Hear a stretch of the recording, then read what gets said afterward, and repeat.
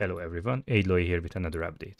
I'm finally back from vacation, so I can give you an update on, well, not much really. I couldn't work during my vacation. However, there were some things prepared while I was away.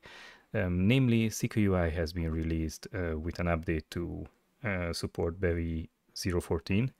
And on top of that, it has been released to crates.io. So now you can just go there and grab it as a standard dependency for your bevy project.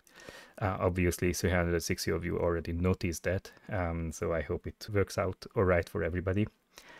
And with that release, there were a few fixes on top of the support for bevy.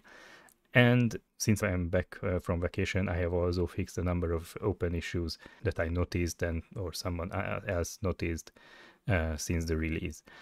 So those will be in the next release. I think I will do another release when bevy does the 0.14.1. So in the meantime, if I find anything else, that will be included.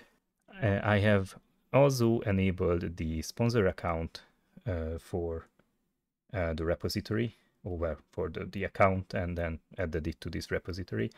So if you want to support us, you can now do it directly on GitHub as well. And besides that, I'm still, well, not still, but right now working on the text.